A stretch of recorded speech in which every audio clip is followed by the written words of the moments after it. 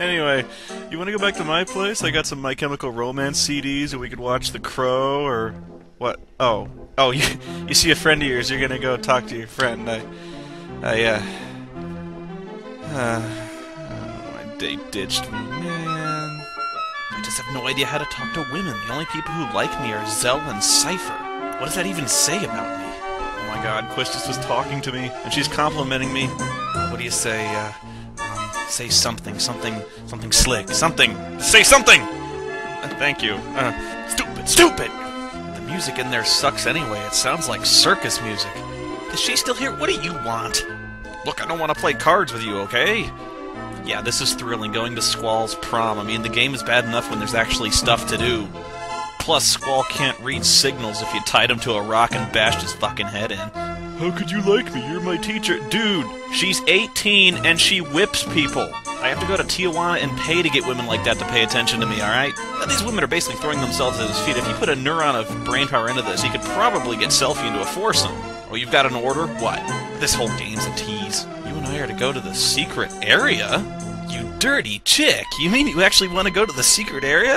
Amazing!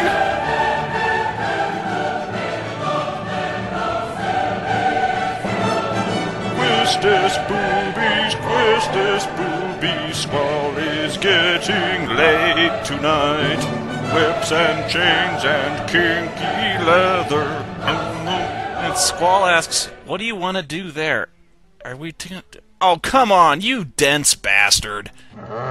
Squall, I am warning you. The off chance of seeing Quistis naked is about the only thing that keeps me playing this game. Do not screw this up!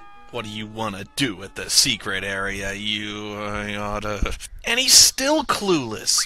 Yes, get changed. Oh, not into that. You look like a total queer. I need sexual healing, babe. What? I haven't fought the T-Rex. Where are you going with this? Status changes the... She brought me all the way out here to have a tutorial? Oh, you have to be kidding me. This woman is officially a tease. This is like the third tutorial on junctioning. How complex is this thing? Quistis, you are seriously ruining the mood for me. Yes, let's go to the secret area. Come on. Hey, not bad. It's a regular Lover's Lane, if Lover's Lane was infested with monsters. That is quite a view of whatever it is I'm looking at. This is so dull. Check out this pause. I have done nothing to this footage. Man, what time for you to get a watch?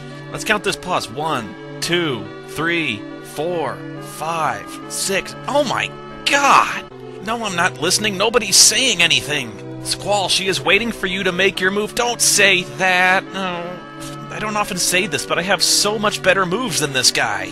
She doesn't want to say anything. She just wants you to get horizontal. No, don't say that! I hate this game. I hate it.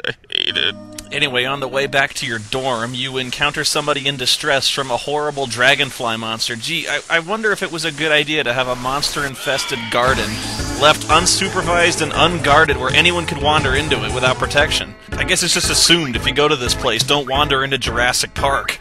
There's so much about this I just don't understand. I mean, do they import these monsters? Do they breed them? Do they feed them? Who's in charge of this? Who cleans up their poop? Oh yeah, these monsters also have the spells Protect and Shell, which I don't have, so I had to spend about 20 minutes drawing 100 of those for everybody. This is the worst date I've ever had. Got ditched, had a tutorial on junctioning, fought a giant tick. I just love spending 8 hours of every game killing giant bugs. Oh, Quistis, you're too good for him. I better get back to my dorm, take a cold shower, and post something emo on MySpace. I just hope I don't run into fucking Zell. Oh, God! Jeez. Don't you have anywhere else to be? Don't you have any life outside of mine? I need to get some sleep. I have a mission in the morning. Lord Raiden! Looks like I have to cross the sea again if Zell ever gets here. Now,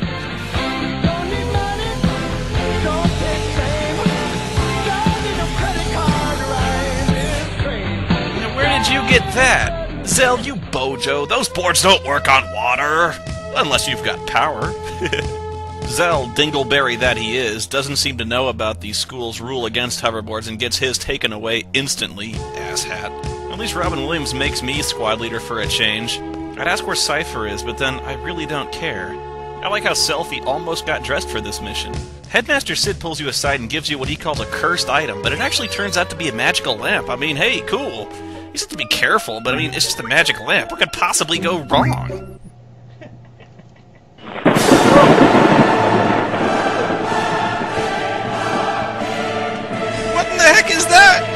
Diablo, no!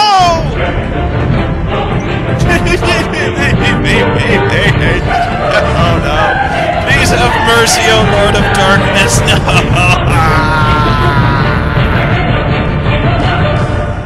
What the hell just happened? The devil? Are you kidding me? He gave me a lamp that had the devil in it. I was expecting a happy genie who sings little songs and grants wishes, not the devil! How was I supposed to guess that? I mean, what kind of weird shit is Headmaster Sid into? I mean, I know he told me it was cursed and I should be careful, but when you give someone a lamp with the devil in it, you don't say, oh, be careful, it's a little dangerous. You say, here's a lamp and it has the devil in it! What the hell am I gonna do? It turns out all you really need to do is cast blindness on the devil, because he has two main attacks, one being a spell that drains your life but never actually takes it, and a physical attack. So if you blind him, his physical attack is completely useless. The gravity spells have the side effect of putting all your characters at extremely low health, setting off their limit break, so all you have to do is continually wail on him with your best attacks, and he's completely powerless to stop you, while you just sit there pummeling him and drawing all the magic you want off him. And by the way, Selfie's limit break is freaking awesome. You know, I dropped 3 meteor spells on him. Isn't meteor, like, the ultimate spell in Final Fantasy VI, the one that reportedly will, like, cause the apocalypse of the world? And I just dropped it on Satan 3 times. But the real death blow comes from Zell's Kung Fu. Because swords and meteors are one thing, but a good Chuck Norris roundhouse to the jaw will finish anything, even the devil. And in classic Pokemon fashion, as soon as you kick a major monster's ass, he serves you. I should go back to the school and kick Sid's ass for giving me the devil, but instead I'm going to continue on with my mission. I have to catch a train to go to a town called Timber, which is across the sea. Oh my god, the Queen of Cards. No, I don't want to play cards. Oh, I should never have talked to you in the first place. 30,000 gil to change a card game rule? This lady tells me I have a pretty nice physique, and she asked me if I want to be a model for her photograph, so, I mean, hey, why not? I want to make a lot of pictures. Okay, well, let's negotiate. But forget about it, you brought it up! I love how in every RPG in history, you are free to wander in anyone's house and rifle through their shit for belongings. It's just great. You found an old issue of Timber Maniacs. Not. Who cares if it is Timber Maniacs? What is it, some kind of weird porn for lumberjacks? Yeah, Zell doesn't want me in his room. Dude, I don't want to be in your room. I never want to be in your room. Let's just get a ticket for the train, okay? 3,000? Are you kidding me? I don't have 3,000 gil. What do I get? Oh, jeez. You mean to tell me the Special Forces didn't pay for my damn train ticket? This is advanced culture, but they don't have credit cards? Come on, I had to sell stuff to get on this train. You better believe I am billing Sid for this when I get back. Hey, look, we're under the ocean, but it's daylight outside. Selfie and Zell are just awestruck by this train, like they've never been on a passenger car in their lives. No, it's not pretty cool, Zell. It's a train. God. You know, Squirrel, if you threw Zell out the window, no one would ever find his body. It's right about now that I'm beginning to realize that both of my traveling companions are absolutely batshit insane. Zell is astonished to the point of wetting his pants at the fact that we actually have a room on the train. Hey, for 3,000 bucks, I better have a room. And Selfie starts working her lolicon 12-year-old maturity charms on you, singing a train song that she made up impromptu on the train, singing about how much she loves trains going to the future. Oh, Jesus. I'm actually going to hang out with Zell, seeing as how he is actually less crazy. I can't believe I actually said that. Zell, my god, man, you are in your 20s. Stop bouncing on the couch! Oh my god, there's only 2 bunks. They even have magazines here.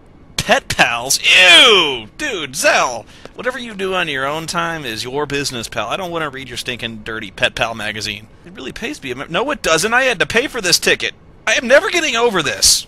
No, Zell, I don't want to hear about Timber. Please, don't tell me about Timber. No, Zell, I mean it. Jeez, come on, just shut up, Zell. I gotta tell the dude 3 times to shut up. Oh, and Selfie is already feeling train sick. Heady drama in the world of Final Fantasy VIII, the quest for Dramamine. You know, looking around this room, for 3,000 bucks, I got a big sofa, 2 bunks, but no TV? What the hell? I bought the presidential suite. It would be nice if I could get some pay-per-view pornography. I know there's not a lot going on during this review, but I mean, this is the game. Nothing happens in this game. Someone turn off that Mariah Carey CD. What the hell is going on? Zell and Selfie just passed out. What is that noise? Ah! Jeez. Ah!